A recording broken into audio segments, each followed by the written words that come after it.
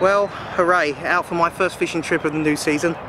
I'm pretty damn happy to be out, I'll tell you that. Not fished since March. And I'm out today on the lake that you would have seen on my previous videos where I fished on leisure for tench and on float and centre pin. I am out today, once again, targeting tench. I'm very, very, very happy to be out, as I say. Going to be leisuring this time round. 2 rods out on leisure, one on a low resistance leisure setup, and the other rod out on just a simple black cap maggot feeder with a helicopter rig. Now I'll go through those rigs later on and during the course of the fishing trip. But as you can see behind me, the lake is covered with all that typical fluffy pollen that you get, which tends to mess with an angler's line and gets all stuck in your eyes and your reel. But it looks absolutely sumptuous and absolutely spot on. And although it can be a moody water, I've got my fingers, got my toes crossed, and if I could cross my ears, I'd cross them too, for a tench or two. That would be lovely. Now, what I'm going to be using today is maggots in the feeder with maggots on the hook. Just simple, straightforward helicopter rig, and I'm also going to be using lobworms, red worms, and a very sensible mixture, not too heavy, just a steady mixture of birdseed, liquidised Vitalin dog food, so it's mixed in and run through a food processor just to make it finer. A little bit of bran in that, a little bit of liquidised bread too, molasses mixed in to give a good sweetener, small amount of cool, mixture of dead and live maggots, as I kept some over in the freezer from my last trip of the cool season, so got that to mix in as well, which I'll be doing in a minute, and a small amount of cool, not too much. In with that as well, as you know I like to use it, nice bit of particle, good helping of birdseed, and that's the Haf's Red Band Pigeon Conditioner. Anyway, that's about the sum of it. As I say, I will go through the rigs with you chaps throughout the fishing trip, and I tell you what, I'm just so I'm like a child at Christmas, or Christmas Eve even. Can't wait to get the rod set up and wet a line. Gonna have a little lead about first just to see how the weed is. It doesn't look too bad though. If it was a bit weedier, I have brought the weed rake with me and I can give it a quick raking.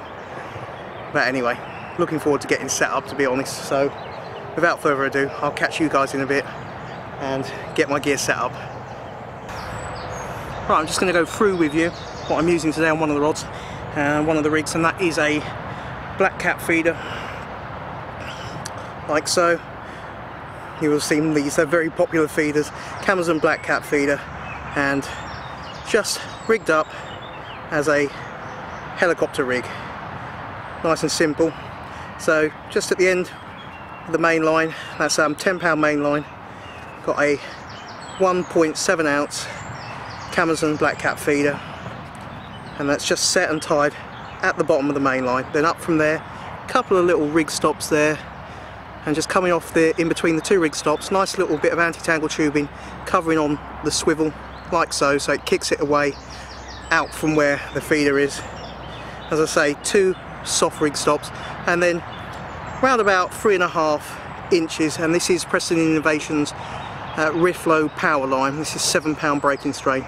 This is around about 3.5 to 4 inches in length, this hook link, but I would say ideally you do really want to be getting it down, if you can, to around about 2 inches, 2.5 inches.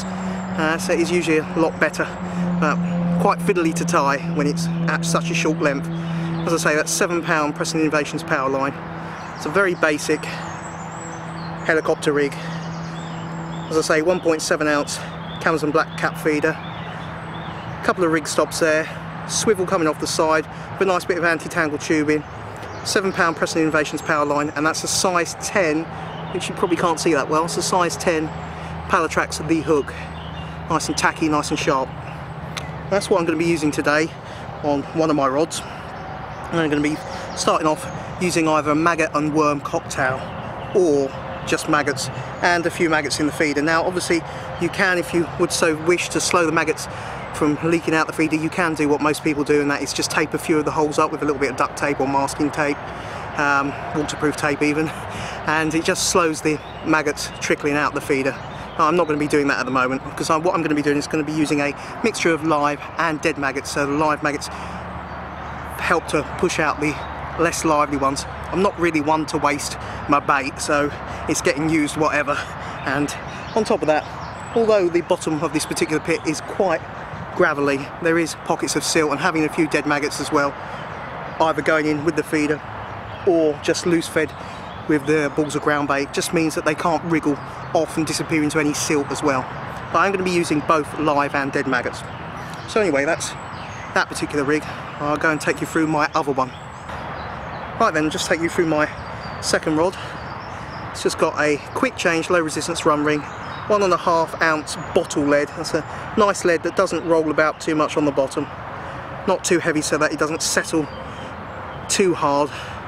And at the end just above that, got a nice little HLS protector bead, very similar to the Enterprise tackle protector beads, but a lot cheaper. That's HLS. I'm not sponsored by them, I'm just telling you guys because, you know, it's cheap, it's cheerful, and it's cheaper than the Enterprise tackle protector beads sleeving.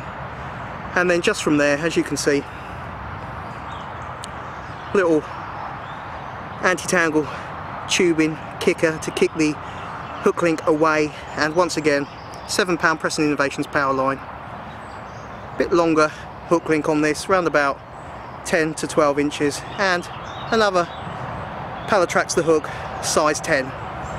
So a nice simple setup, and obviously being a quick change low resistance run ring, you can change that lead out if I want to switch to a low resistance feeder setup or a lighter leisure weight. I could do, and also because it's got such a large ring to it, very low resistance, the fish isn't going to feel much when it comes to picking that up, if anything at all.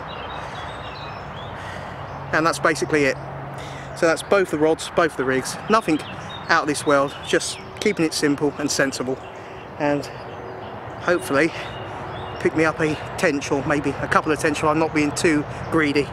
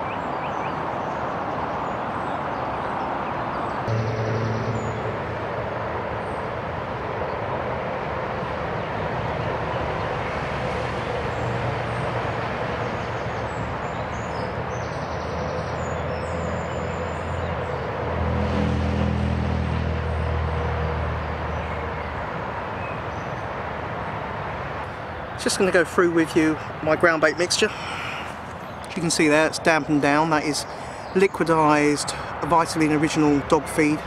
That's like a muesli breakfast kind of cereal component that you might mix with your dog's wet food, and it's a great component to mix in, but I do liquidize it for some of my fishing trips because it gives a finer build and a lot nicer build for balling up into a ground bait. Now in that mixture I've also got bran, which is giving it its brown colour, and variation in colour mixed up with the yellow of the Vitaline. In with it I've got live maggots, dead maggots, good helping of birdseed, nice bit of particle for the tench to get mooching about in, and a light helping of corn. There's a tench just a bit further out there, just rolled, so got my fingers crossed. But literally with this mixture you can ball it up, and you can shoot it out when you get the right consistency, easy enough to fire out with a strong catapult at 70 to 80 metres. I'm not joking, it literally is superb for balling up at range. But I'm going to be just underarming today, so I'm going to be just using a slightly moister mix. As you can see, if I break that open for you, you can see that's rather nice inside. Plenty of attractant there with the molasses, the birdseed, the maggots, and of course sweet corn. And that's it really, that's my ground bait. So hopefully the tench will pick up on the scent trail, and we might pick one or two up.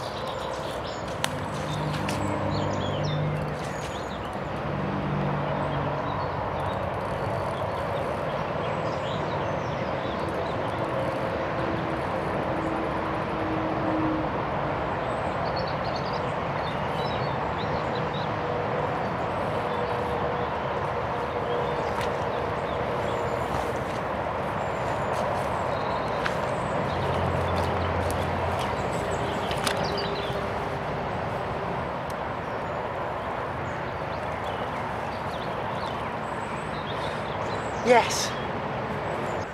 Well, there we go, a lovely 6 pound 8 ounce tench. Beautiful condition. Has still had quite a bit of lice on it, so whether it was laying up I don't know, but it's a beautiful condition. Lovely scrap, taking on that low resistance leisure setup which I use for my barbel fishing, and a single lobworm. Just draw myself back. Look at that. Isn't that a peach? Absolute perler. And it's got some quite distinct markings on it, so if I ever caught it again I would know. I'll show you its other flank before I slip it back.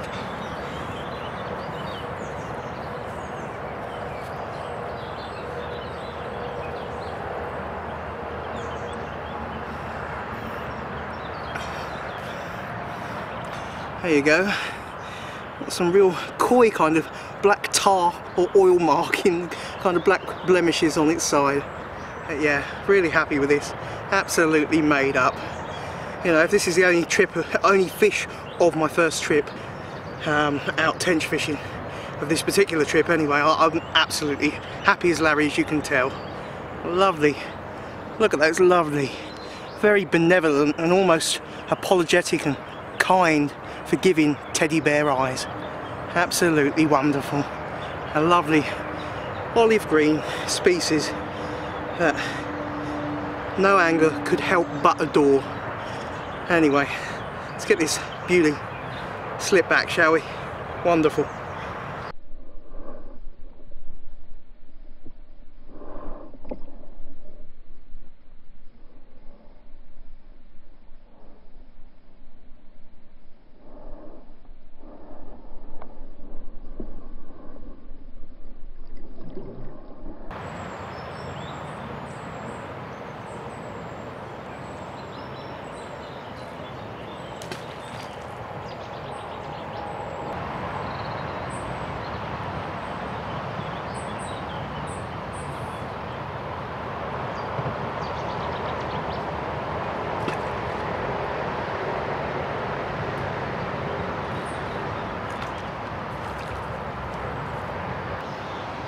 Well, no more bites since I had that 6/8 tench.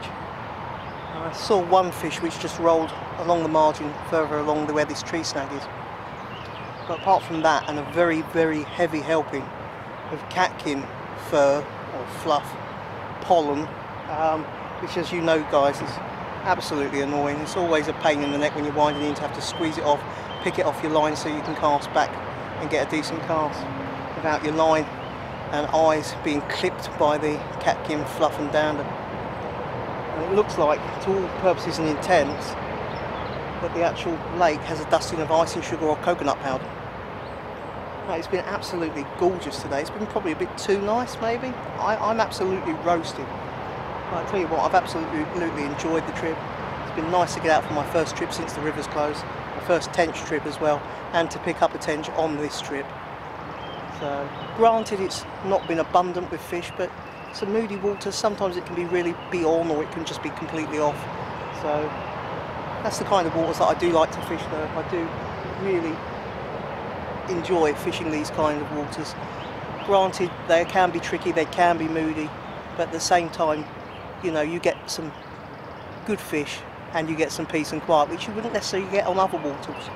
And I can understand people wishing to fish waters where they might get more action. You know, everyone's got their kind of favourite thing that they like to do and what they enjoy more than others. Some people like to fish waters which are guaranteed to get more fish, more bites. Other people like the solitude and maybe the challenge. But that's what's great with our, you know, our hobby and pastime. You get all these different areas, all the different personalities and all the different components. One person likes to do one thing, someone else doesn't, and that person then speaks to them and says, well, why don't you come and try this? And they share their ideas and adapt and evolve. And if we all did that more often and helped each other, not just in angling but worldwide, I think the world would be a lot better place, a heck of a lot better place. But I'm kind of wittering on and rambling away, which I tend to do sometimes. It's just been enjoyable, and I hope you guys have enjoyed the footage, as I say, albeit not with an abundance of fish, but that's fishing, you know. That's why it's called fishing and not catching. And sometimes you have trips like this where you might catch one, other trips where you catch no fish, and then you have your special times where you have a real red letter day where either the fish are on or you're fishing very well, or both. That's what's so enjoyable about it. All those contrasting trips, the highs, the middling bits, and sometimes the lows where you might not be feeling that you're fishing that well, you might not be feeling that you're got the same kind of buzz or urgency and spirit about your fishing. Anyway, I'm going to give it another hour, hour and a half, see if the fish do come on, like a nip one more tench. That would be nice to pick just one more up. They do tend to move on and move into the area and feed and pick up with their feeding in general from evening time. Just typical tench really, early morning and evenings. But we shall see. If we don't, we don't. It's been thoroughly enjoyable regardless.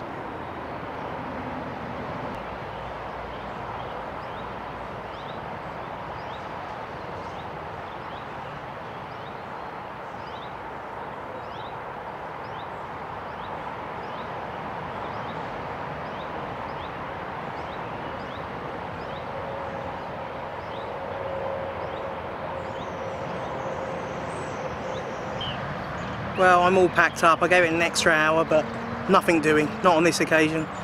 Just that one male tench earlier on, but you know, I'm happy with that. Absolutely made up. First tench trip, as I say, and first fishing trip since the closed season. So I'll definitely be getting back down and probably trying a few other swims as well. But I also want to give this swim another go and see if I can winkle out a few more tench. I was just so happy and so made up to have had that fish. It's just wonderful, very, very enjoyable. I know it's not been the most fish-filled video that you guys are ever going to see, but you know, that's fishing, that's the way it goes, and you have your tougher trips and harder trips and your easier trips and your kind of middle ground trips. And this is a moody venue, but I like my moody venues. Just enjoy them. On top of that, they are nice and peaceful as well, plus the chance of a decent fish or two if you work at it. But anyway, I hope you have enjoyed the video. If you have enjoyed it, do take time to give it a like and click the thumbs up button. That would be very, very much appreciated. And I know I say that a lot of the time on my videos, but I really mean it, guys. You know, giving it a thumbs up, showing that you've enjoyed the video and taking time for you to place a comment and interact with me. I really do enjoy that, and I sincerely mean that. It's great to have the interaction, and it's a nice kind of community feeling on a whole with YouTube and the angling side with all you chaps. And any of you ladies out there. I think it's mainly guys, isn't it? Let's be honest. But I do hope you have enjoyed the video, and as I say, if you have, please do take time to give it a thumbs up. And if you're not subscribed to me, take time to click that subscribe button and you'll be kept up to date with all my videos. Plus there's a reasonable back catalogue of older videos to go through in the meantime. Anyway, that's it. I'm absolutely sweltering and my battery's going to run out any minute now. So I'm going to take my gear and head off home. Till my next video guys, tight lines and take care. Bye bye.